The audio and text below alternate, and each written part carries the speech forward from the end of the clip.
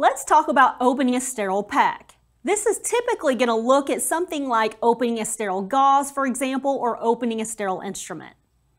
Now, first of all, we're going to perform hand hygiene first and foremost. Then we're going to take our item. Typically, there on the top are little unsealed edges. We're going to grasp the package and pull those apart.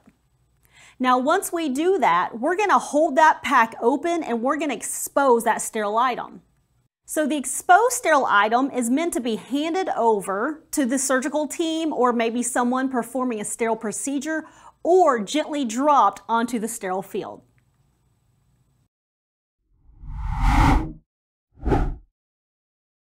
Let's take a look at opening a sterile item. So typically when we open a sterile item, we're doing this because we're going to either have to open and hand over that sterile item to maybe someone doing a procedure or a nurse doing procedure, or we may have to take that sterile item and drop it onto a sterile field to add to the equipment.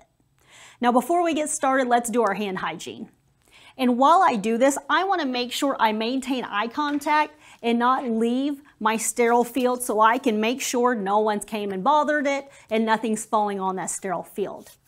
Now that I've done my hand hygiene, I'm going to show you how to take a sterile item, open that, and drop it on my field.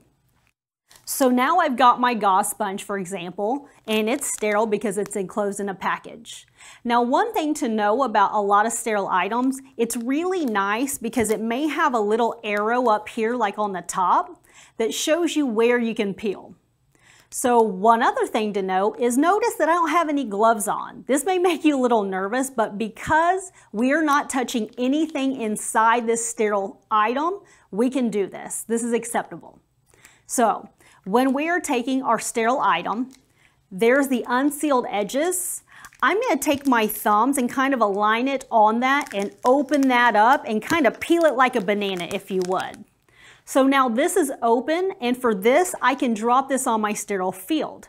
So I'm going to take this item, turn this over, and drop it on my sterile field. So I want you to note a few things. I did not drop it way up here, right? That's important because I don't want the sterile item to bounce out of my sterile field.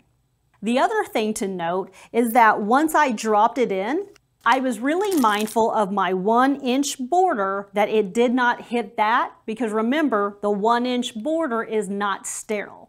So where I've placed this is inside my sterile field and ready to use. So I just showed you how to open a sterile item onto a sterile field. Now you may be in a situation where you just need to hand that item over, and I'm going to show you how to do that. So we're going to take our gauze, and remember the outside of this is not sterile, so I can use no gloves at this point. We're just not touching what's inside.